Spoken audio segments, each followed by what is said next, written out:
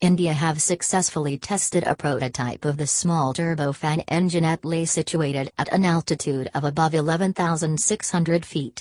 This is part of high-altitude cold climate trials that were started in February this year. The engine has been named Manik.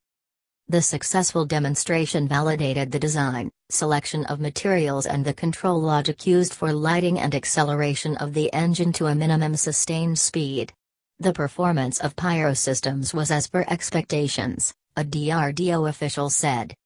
The Gas Turbine Research Establishment, GTRE, had designed and realized a mobile test bed and fuel supply system simulating an unmanned vehicle configuration exclusively for the high-altitude trials.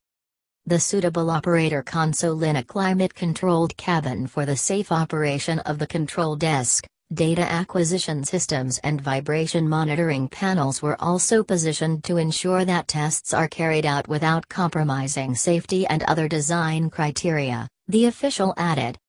The 450 kg thrust class engine has been developed in response to the Indian Air Force's IAF requirement. The IAF has been in dire need of unmanned aerial vehicles, UAVs, that can operate in high-altitude terrain. The Indian Navy too has evinced deep interest in these kinds of UAVs. Last month, the Defense Research and Development Organization, DRDO, had invited expressions of interest from Indian industries for the purpose of technology transfers for manufacturing and the assembly integration of the engine. Technology Perspective and Capability Roadmap 2018, a document released by the Indian Defence Ministry, asked for more than 400 UAVs including combat and submarine-launched remotely piloted aircraft in the next decade.